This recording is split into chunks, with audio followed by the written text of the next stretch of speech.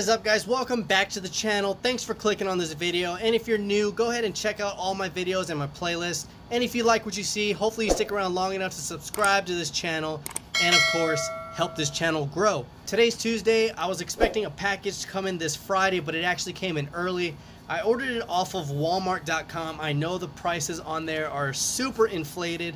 I believe it's because they use different distributors or different sellers for certain casts and stuff that you buy online. So a lot of the Hot Wheels you'll see, especially like treasure hunts and all that stuff, will be super inflated on there. I believe like these go for probably like 14 to 20 bucks. I've seen some supers that I have go for like 60 to $100 on Walmart.com, which is insane. I don't know how they work. Let me know down below if you know more about how the online Walmart works versus the in-store stuff. But I did buy one cast and I've been wanting it for a while, but it's just one of those casts that you're not going to see in stores. You might find them at a swap meet, a flea market or something like that, or you trade it with somebody. But it came in this package. I'm going to blur my address out because I don't want you guys stalking me and checking out all my other casts.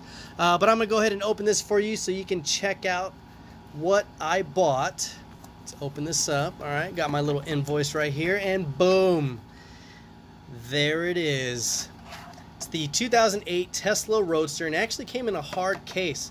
I wasn't expecting that. I thought it was just going to come in just the box and being carded and all that. But man, this is in really good shape. Let me take it out. There we go. Look at that. Super nice. Now I know there's two variations. There was one with the Starman. They call him Starman, that sits in the driver's seat. This one is not that variation. Let me know down below what the purpose of that is. If it was the first one that came out with the Starman, or if this was the first one and the second one came out. I don't know which one came first, but I still think it's a really cool car to have in your collection. It's something that you're not going to see in stores because a lot of collectors just scooped them up. A lot of the scalpers bought 30 at one time and sold them online for crazy prices. But I think it's pretty cool, the first car to orbit the sun. And I looked at the updates the other day, and I believe it shows some basic facts back here, but they are way further than 5 million miles away now. And I know they changed the estimated date that we're going to be able to see it from Earth because they recalculated the trajectory and how it's orbiting, and they found a better method of tracking it, and I think it's sooner than 2073. I think it's like 2054 or something like that.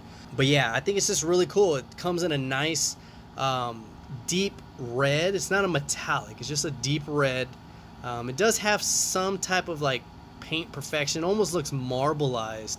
It's kind of weird, but it's got the RA6 wheels in black, and it does have some clear headlights, so it doesn't need tampo work. It's got the clear headlights, and then it's got the Tesla badge up front.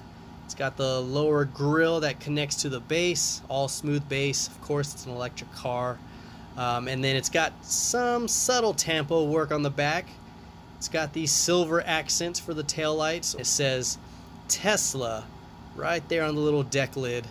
And then it's got a, see if the light can get it, a black wing and a black style bar that goes right over that back window, which it does have a small plastic window, black interior, and it's got some black tampo work for the hood.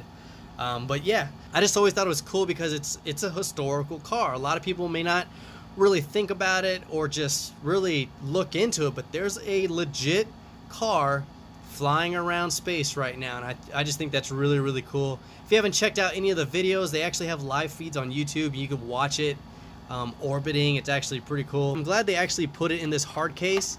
I'm not too huge on being a perfectionist on how the card, if it has soft edges or if it's super straight, but I'm glad they put that in there. Kind of a little bonus, but not bad for, I think I paid like $9.97, and it came in almost a full week early from California. So yeah, guys, hopefully you enjoyed the video. If you did, give it a thumbs up, and of course let me know what you think of this car. Don't forget to stay tuned till Friday. This Friday is going to be a free at Friday. I know last Friday I kind of fell off on that one, and I do apologize. But I will have something to open up for you guys so I can do another review. Until next time, this is the Mustang Hunter. Peace.